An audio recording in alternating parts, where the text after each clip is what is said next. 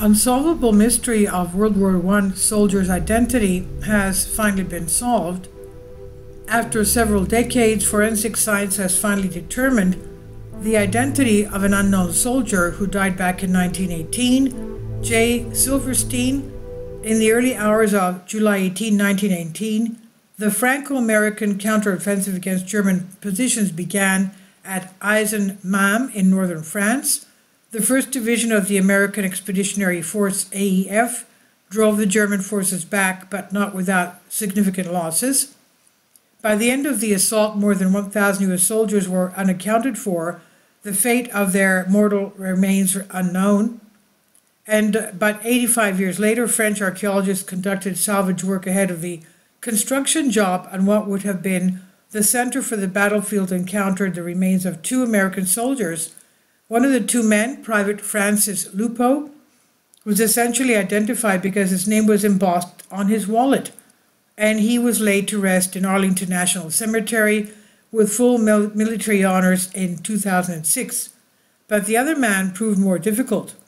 The remains of Private First Class Charles McAllister took 2 decades to be identified, but the young man will now finally be laid to rest with full military honors in his hometown of Seattle. The burial will take place August 21st.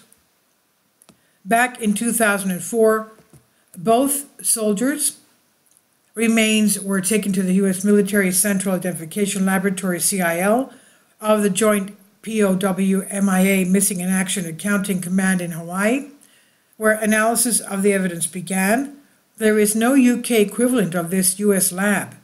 The UK Ministry of Defence operates a small team called the Joint Casualty and Compassionate Centre, JCCC, commemorations team, sometimes known as the War Detectives. Some ad hoc identification work is also carried out by UK universities.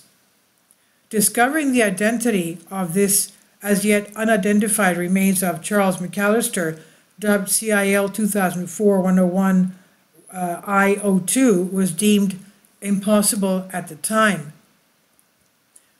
The writer says, I was a forensic archaeologist at CIL when the remains arrived, and I conducted analysis of the associated evidence. I concluded there was a high likelihood that further research could lead to an identification of I02, and the case was passed on to historians and other anthropologists with the organization, but no headway was made.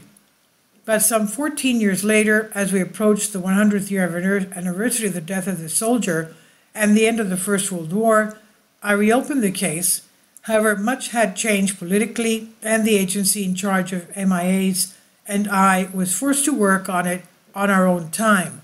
Others volunteered to help as I went through all of the lines of evidence that could be used to establish this man's identity.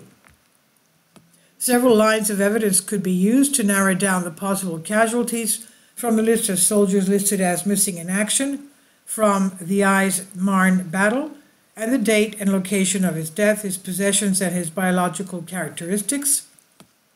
In an ideal world, there would be a database of the missing, and I could conduct a preliminary search based on his height, his dental pattern, his age, and his ethnicity. Unfortunately, these data only reside within the individual military records stored in the U.S. National Archives. This meant I needed to determine a short list of possible soldiers and request their records. And the long way around? To generate the short list, I first turned to the location and time of his death. I knew when Francis Lupo had gone missing, and since they were buried in the same unmarked grave, it was an easy assumption that they died at approximately the same time, July 21st, 1918, in the same location. Using military maps of the campaign, I overlaid the remains' recovered location on battle maps and correlated them with the movement of the advance of U.S. forces. This gave me an estimate of which regiments were in the vicinity, but this could only narrow the basic list to hundreds of MIAs. The main clues were 2 buttons on his uniform. One stated WA, the other one had a 2 and a D on it, split between 2 crossed rifles. I discovered this meant I02 had been a member of the Washington State National Guard. 2nd Regiment, Company D, before they were nationalized into AEF. There was also a medal awarded for the 1916 campaign against Mexico. As I began to dig into the records of the Washington National Guard, I found that they had served on the Mexican border, and I discovered a list of those from the 2nd Regiment listed as missing in action from France.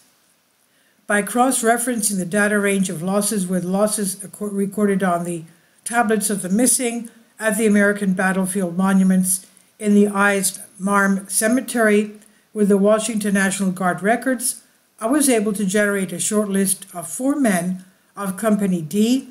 It was then a matter of pulling together the military records of these 4 men from the National Personnel Records Center and PRC. Once the records were in hand, biometrics, physical measurements from the body, could be used to confirm his identity. Only one individual matched the stature estimated of 63 inches, 1.6 meters.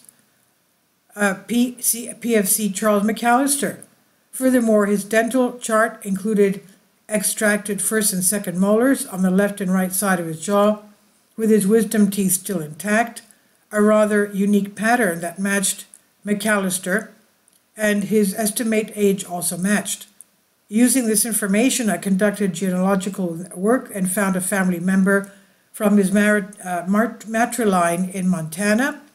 Beverly Dillon knew the story of her great-uncle well, and she read me the last letter he wrote as he shipped out to France from New York. Mitochondrial DNA is used in identification. This is genetic material separate from the nuclear DNA. It's only inherited from the mother's side and resides in the mitochondria, organelles inside our cells. This DNA is passed down from mothers to their children. Beverly's mitochondrial DNA matched Private McAllister, and this gave me enough statistical data to show that it was impossible for the remains to belong to anyone else. Finally, a family member from the male line provided nuclear Y chromosome DNA sample. This is genetic material passed down from fathers to sons. The identification of CIL 2004-101-I02 could no longer be denied. Private Charles McAllister could finally be laid to rest with military honors in his hometown, Seattle. And this is from Conversation here under Creative Commons by Jay Silverstein, Department of Chemistry and Forensics, Nottingham Trent University of the UK, on Unexplained Mysteries. Please leave your comments, and thank you for your support. Finally, support my Patreon account. The daily posts are 5 videos daily, and they are totally different from what I have on my YouTube channel. Thank you so much for your support, and that you find all my content so interesting. You'll find the Patreon account details in the description box below.